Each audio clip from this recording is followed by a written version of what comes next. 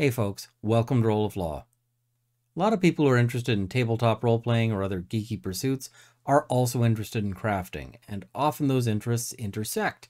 So one project that I quite like is if you're playing a spellcasting character, I quite like making a little spellbook for them, because that way I can copy out the relevant spells that are useful to my character, the ones that my character actually knows, and have them in a convenient reference book.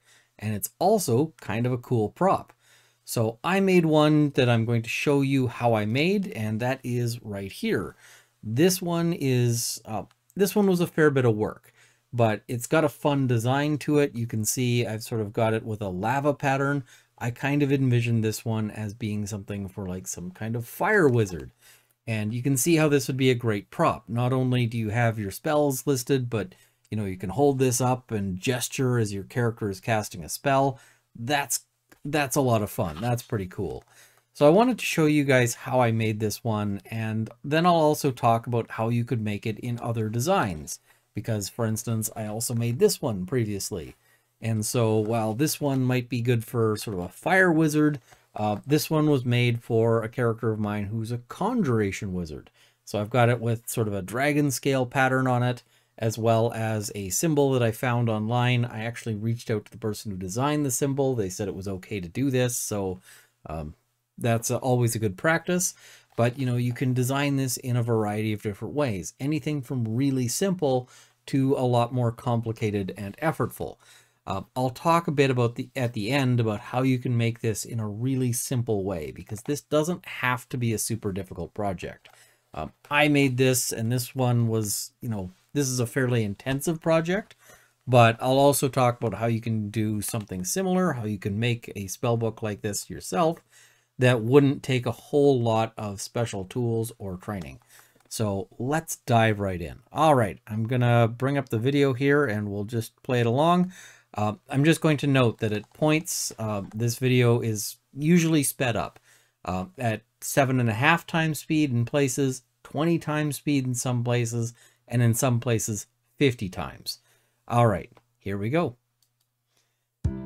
So I'm starting off with a square of leather, and the square here is basically it's just going to be a rectangle shape, but I bought this hardware and the paper for it. This is A5 hardware, so it's kind of, I think that's a good size. But to measure it out, you're gonna make a square. Basically just see 1/2 of it and how it fits, and then add a couple of inches just to make sure that you're gonna cover that bend. If you're not sure, you can always make it too big. You're gonna be able to cut it down later on in the process if you need to, but you can't add anything back.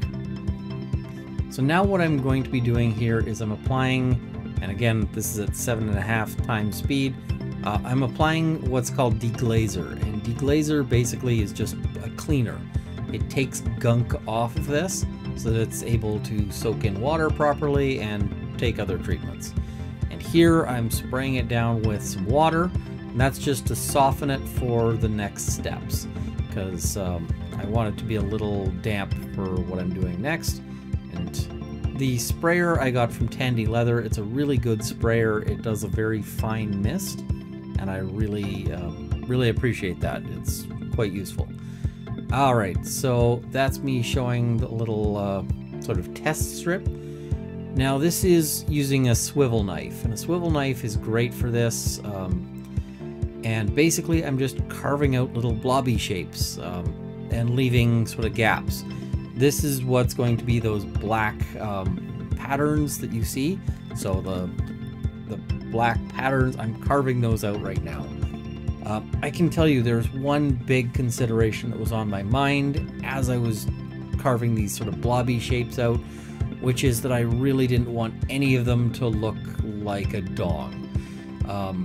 Because if you do, somebody is going to notice and they're going to comment, and then that's all anyone's going to see, and they're just going to mock it. So I know that kind of sounds silly, but that was something that was on my mind, was just, I want blobby shapes, but I don't want any of them to look, I don't want anybody to sort of be able to make snarky comments about them. So yeah, just carving blobbies. You can get a, this is a very nice swivel knife, but you can get a fairly inexpensive one at, you know, Tandy Leather or other leather supply places. I recommend that if you're gonna do a project that involves this kind of tooling, that a swivel knife is really helpful. They just make it a lot easier, and you're not really going to be able to get the same effect with some other kind of knife. So just sort of going through, and basically this is just kind of a, it just takes a while. All right.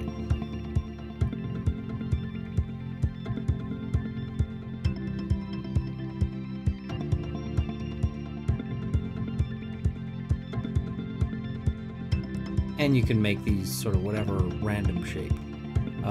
It also occurred to me that this same pattern would actually work just as well for an ice wizard. I'd just use different colors. So instead of the black and red, I would probably be going with white for the blobbies, and then filling that in with like a white, like a different shade of white and blue, sort of to make like riverways between them. So it would look like icebergs floating in water. I think that would also look cool. It's not what I did this time, but it's it would be a perfectly viable project. So there we go. Now that I've got all of these carved out, I'm breaking out my tools because I want to stamp down all of the space in between. Now this part I'm doing at 50 times speed because it took a while. So, yeah. Oh, and I had a cutting board over top of my granite slab for a bit there. I removed that because I'm going to get better stamps. The purpose of the granite slab is that you want a big sort of inert mass, so that you've got a lot of inertia that helps you get a good stamp. They will sell you a granite slab somewhere. I find that the easiest way to do that is actually find a place that does granite countertops, and they always will be throwing out waste. If you go into their trash bin, you can get a block just like this one, and you can see it's got the rough edges. It's because I dug this one literally out of a trash can, and it works great.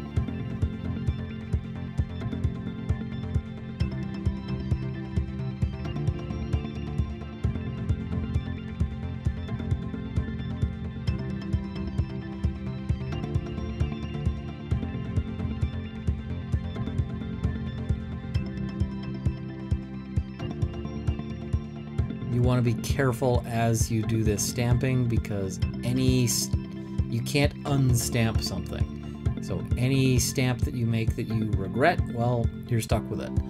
There's a certain amount of stuff you can fix doing leather work, but not everything. So this is a place to be careful. As I mentioned, this is at 50 times speed, so you can see how long it takes to sort of do with some precision.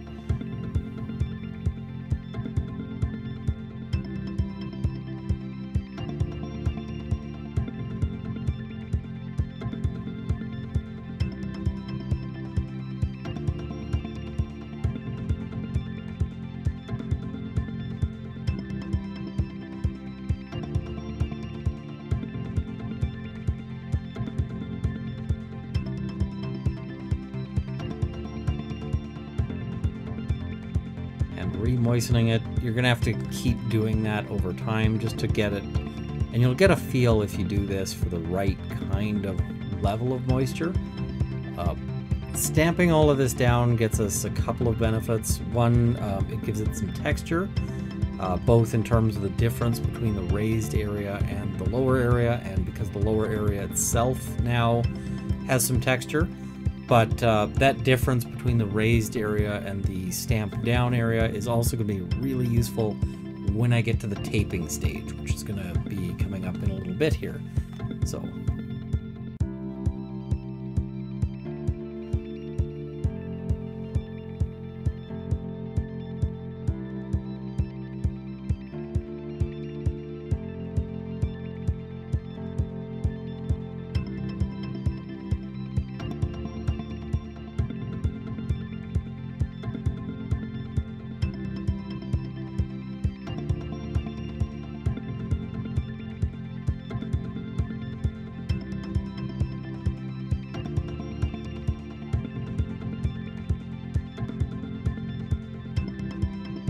as much as this process is slow and takes a fair bit of time, it's also really kind of satisfying in a weird way. Just you can see the progress as you go.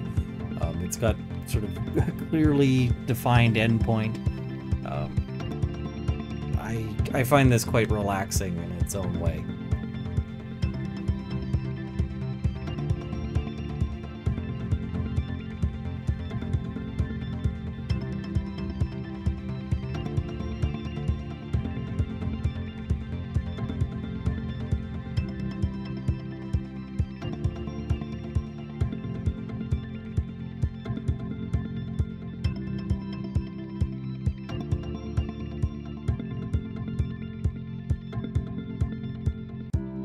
The other thing when you're doing this kind of stamping is that it's important to kind of layer the stamping over top of each other and turn your tool so that it's not, you want to kind of blend it in so that you don't actually see the shape of the tool at the end of it. Ideally, you should be getting a sort of consistent pattern. So if you're seeing the imprints of your tool as you go, then you're needing to sort of walk it over the surface. And that's just something you can sort of figure out pretty easily with practice. It's not super difficult to figure out what's going on there. Now, all of this is just embellishment, right? So this is not, strictly speaking, necessary. You can get a really nice product out of the end of this without doing all of this steps that I'm taking here. So, as much as this is neat, this is stuff that at the end of this I'll be telling you you don't need to do if you want to do this as the simple means. And that also means that you don't necessarily need as many tools as I'm using here. You can probably do without the block and the mallet and so forth if you're just doing a very simple version. You'll probably need a mallet. But you can get a cheap sort of plastic hammer. You don't want to use a metal hammer for any of these tasks because it'll mess your tools up. But here's where I jumped to 50 times speed. Before I think it was just at 20. So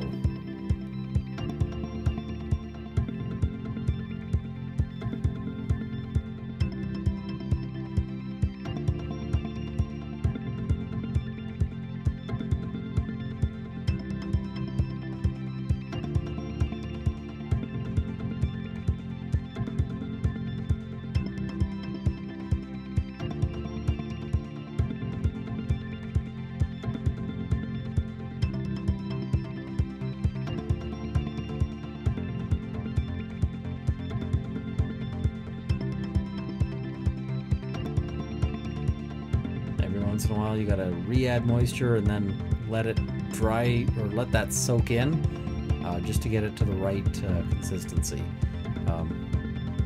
This is what's called casing the leather, although I'm doing sort of a quick case or kind of a lazy case method, but there's various guides on how to case the leather if you're trying to do leather tooling.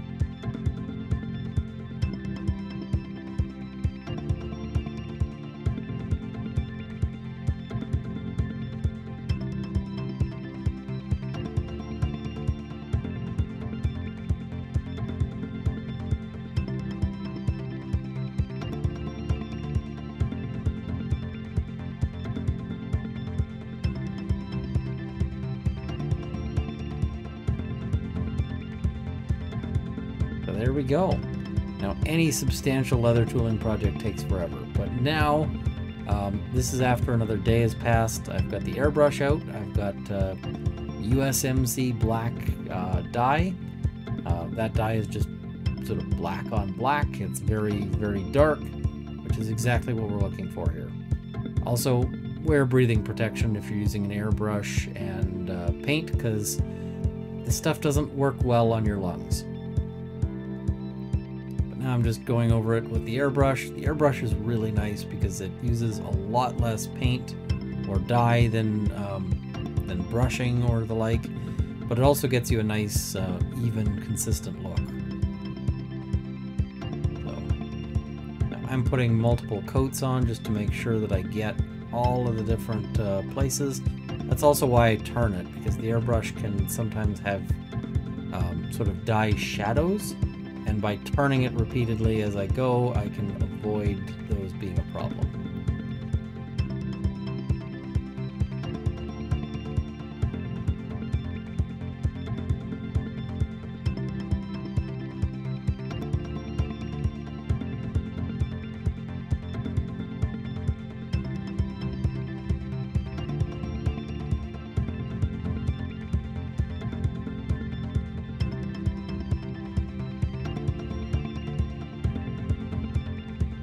There we go. It's all nice and dyed black here. And now the next step is I'm going to put a tape on it. This is a special, it's a special form of masking tape that is specifically built for airbrush masking. And it's really useful because it's kind of thin and you can kind of see through it a little bit. So it's going to make things a lot easier when I'm later trimming this down. So the next step here is just applying this, just going to cover it with tape, and then we're going to cut the tape up. So you can see this is kind of the process here. Again, this is the process that I'm following for this, but different projects you might be doing different things. But I'm showing you how I made this one.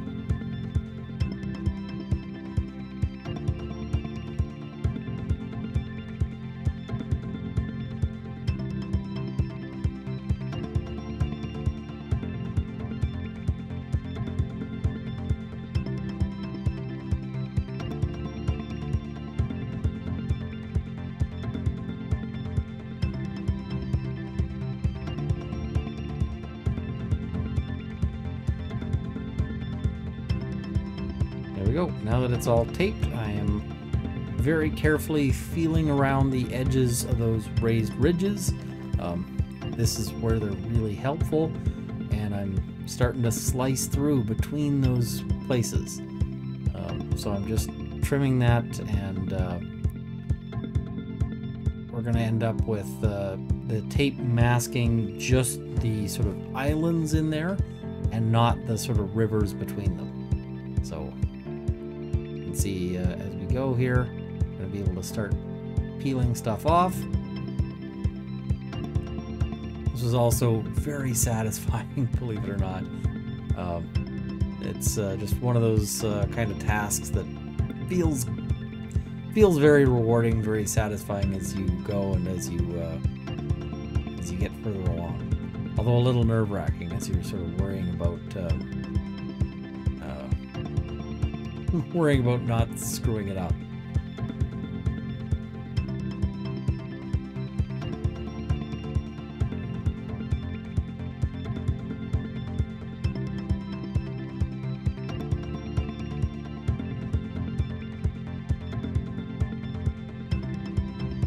Of course, if you did screw it up at this stage, it's pretty fixable. I mean, you just put another piece of tape down and then cut around it.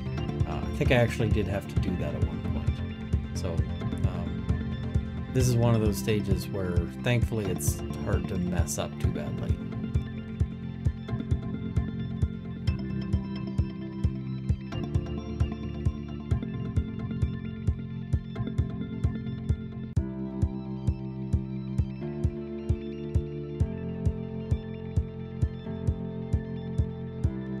A really sharp knife for this. I'm using a scalpel. You could probably use like a utility knife with replaceable blades would probably also work.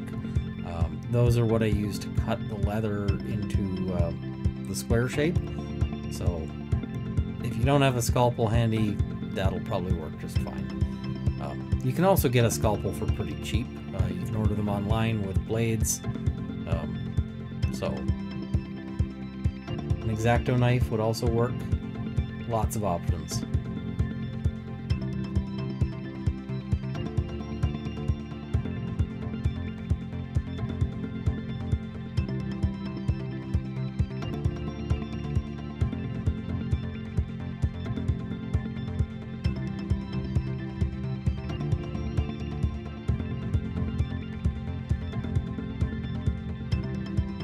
I think I did pretty good on avoiding suggestive blobbies.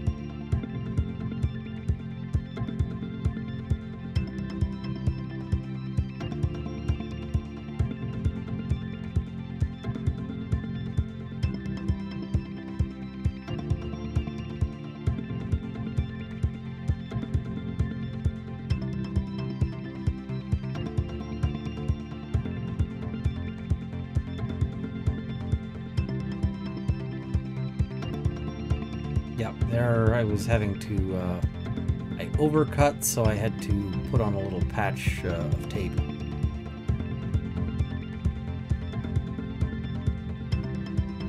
And that wasn't a big deal. So this is, again, one of those stages that is thankfully forgiving, because some other stages aren't.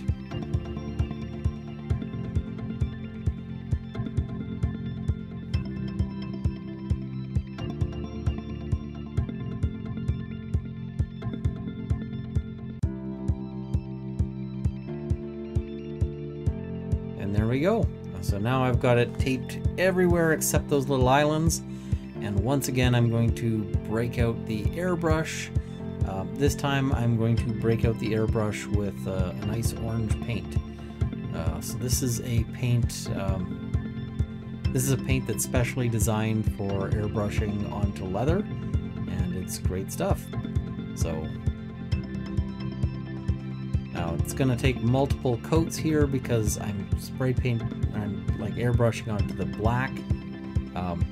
That's harder to get it sort of thorough, but I'm going to just apply multiple coats until we've got a good, nice orange color all the way through.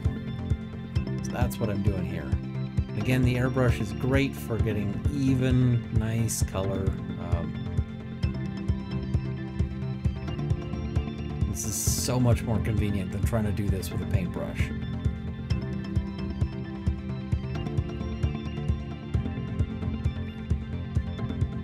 That said, you could do this project with a paintbrush. It would be possible.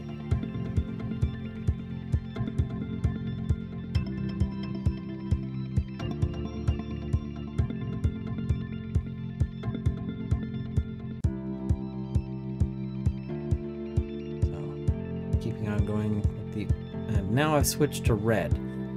What I'm doing with the red is I'm outlining each of these little blobbies by spraying sort of around them. What I'm getting there is I'm getting a red edge to all of that, and so this means that between those sort of river patterns, I'm going to have red and orange, and it's going to be a blended color that looks much nicer. If I just did the red or just the orange in between, it wouldn't look nearly as nice. So that's what I'm doing right here, and it's basically just going around and edging it, and then that's going to give me that nice sort of magma look that I'm really going for here, as opposed to something else. So this is a pretty quick stage overall.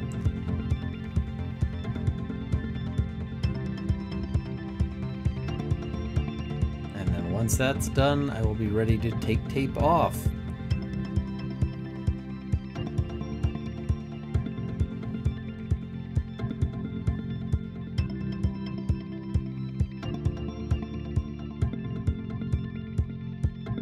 And I think there I'm actually cleaning out the airbrush behind the scenes. Just off camera. Alright, so now I'm just peeling all the tape, and you see how the tape masked out from the airbrush. It protected those black portions. So now I've got the lovely pattern of the black and orange and red. All of this tape just goes in the trash. It's unfortunate that it's kind of waste, but it is what it is. It's part of the process.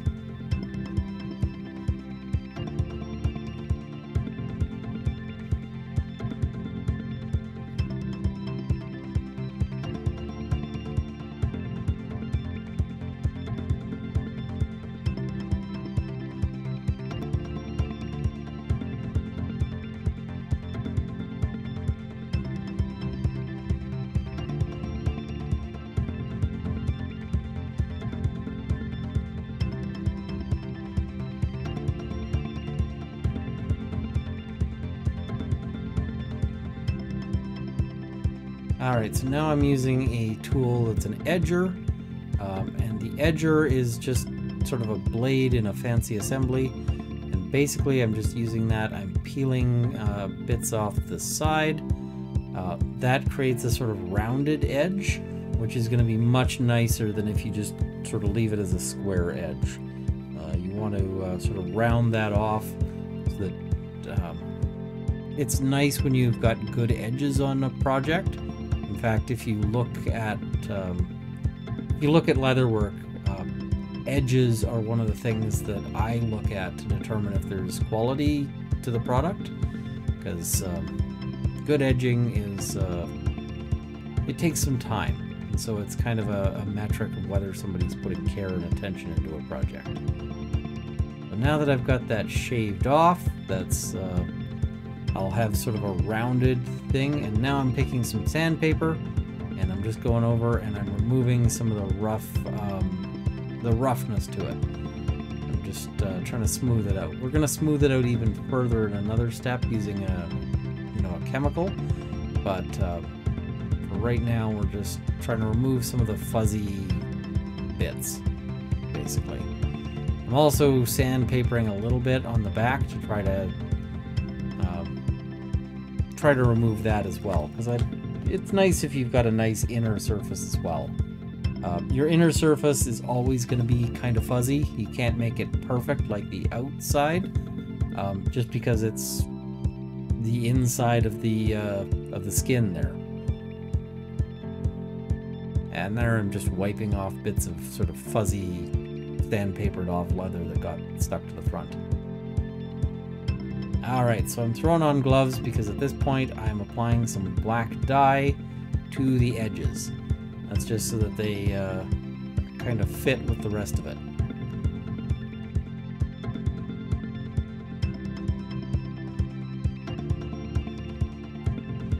And sadly some of this you can't see just because it's not on the screen, but yeah, just going on applying that all the way along the edges just so that we've got a nicely colored edge.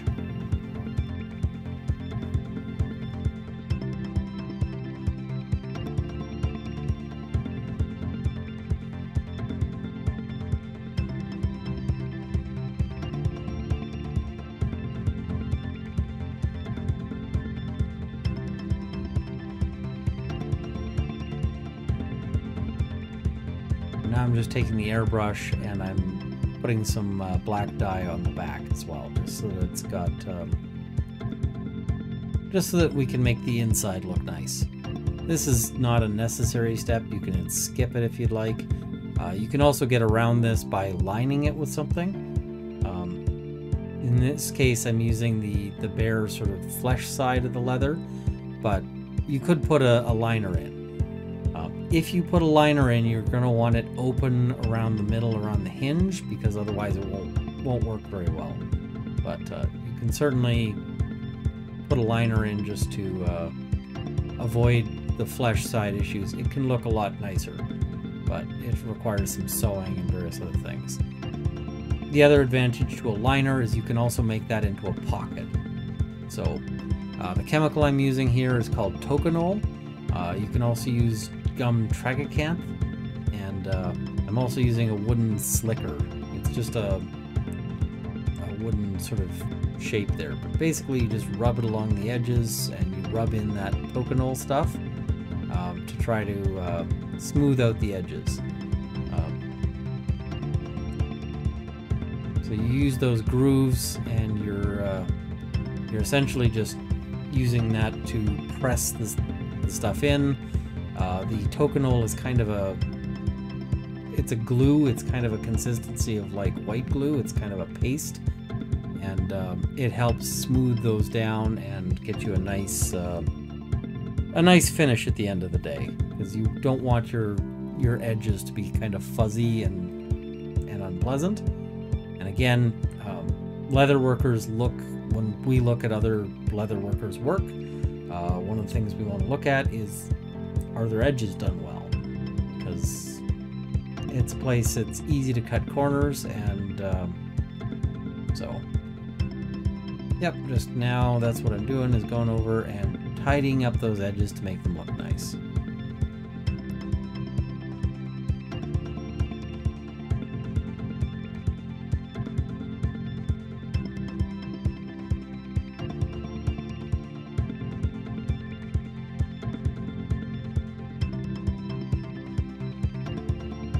Here I'm applying some toconol on the back surface as well to smooth it out, because the flesh surface is naturally quite fuzzy, and this is going to smooth it out. It's not going to look as good as sort of the other side, but it will get you a nice flatter sort of takes that issue out. All right, and then now we're basically pretty close to done. I'm just going to apply a preservative top coat to it, and that's just going to protect it. So this you can buy, there's various chemicals that you can buy that provide a top coat. So I'm just applying that just to ensure that, you know, it's maybe a little bit of waterproofing, also, you know, wear proofing. So this is always a good idea to do.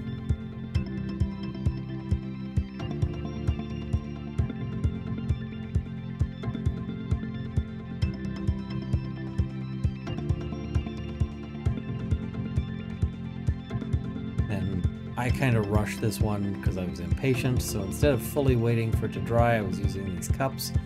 I don't recommend that. But patience is not really an attention deficit virtue, so the cups are to keep it from sticking to the paper. And they worked out fairly well, but still it would have been better to just wait and then turn it over and do the other side. Alright, so there's our finished product there in terms of the thing. And that's a little hole punch tool. So I'm just, and I've got it sort of pre-measured. Now, I'll let you in on something. I did not get those holes quite lined up as well as I should have. So they're a little off, but it still works. It's not perfect, but it still works. And you can buy this hardware on Amazon, as I mentioned.